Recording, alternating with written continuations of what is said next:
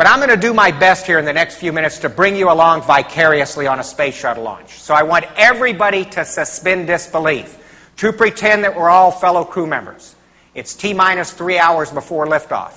We're walking from the crew quarters. We climb into the crew van, drive to the launch pad, take the elevator to the cockpit level, exit that, walk across the access arm.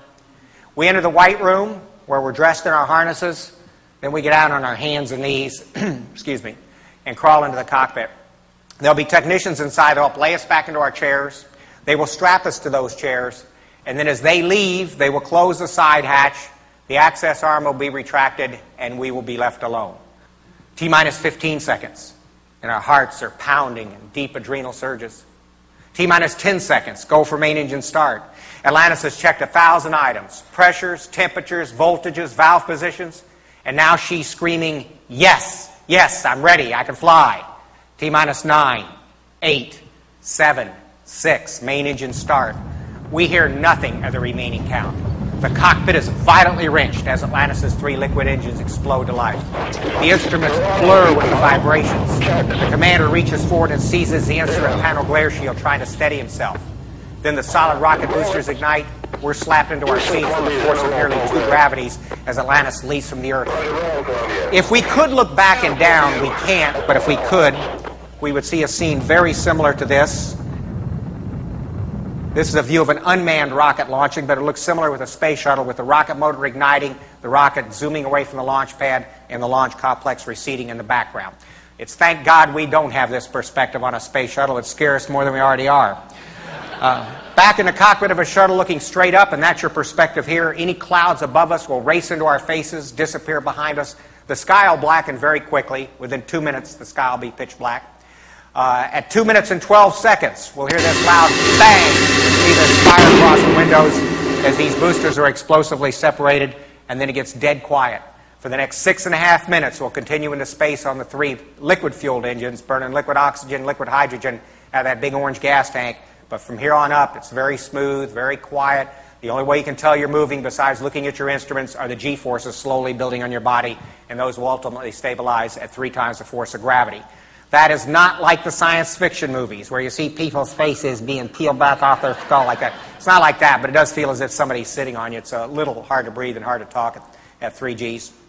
And this entire process that I just described to you, from liftoff, 0 altitude, 0 speed, to being in an orbit around 200 miles above the Earth at a speed approaching 5 miles per second, that entire process takes just 10 minutes.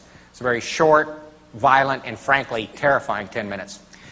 Now, I wanted to share that narrative with you to give you an appreciation of what it's like to be tied into the cockpit of one of these things and be blasted into space. And with that appreciation, to ask you this question. If we had not been pretending, if this had been for real, if all of you truly had been tied to 4 million pounds of propellant, what type of a team would you want out there holding your life in their palm? Well, I had numerous opportunities to ponder that question, and the answer I came to is I think the identical answer you would come to in the identical circumstance. When your life is on the line, you're going to want a team that's the best holding it in their palm. And how do teams get to be the best? They get there by practicing fundamentals, by doing little things consistently and religiously day in and day out until they become as natural as breathing. You don't even think about them. When my life is on the line, when I'm involved with any team, I want everybody on that team understanding the dangers of a normalization of deviance. I'll define that here in just a moment. I want everybody understanding the essence of responsibility as it applies to the individual as well as it applies to the team leaders. And I want a team that's filled with courageous self-leaders. In the end, folks, it's how well we lead ourselves. It certainly determines how far we go personally, and certainly how far we go professionally, and how far we take our teams. It's how well we lead ourselves. I don't think enough is discussed about self-leadership, so I want to talk about that as one of the teamwork fundamentals. I'm going to use experiences I had both as an Air Force flyer and as a NASA astronaut to develop points on these fundamentals. Okay, that mechanically reviews for you what was going on with Challenger. Let's now talk about these fundamentals, and let's begin with the discussion of normalization of deviance. What is this? Well, it's that natural human tendency, particularly in pressure situations, to want to take a shortcut, to accept a lower standard of performance. Maybe it's a lower standard of personal performance. Maybe it's a lower standard of performance for some machine you oversee, or lower standard of performance for a team you lead. What kind of pressure are we talking about? Personal pressure. Maybe there's something going on with the family. Maybe it's budget pressure, schedule pressure.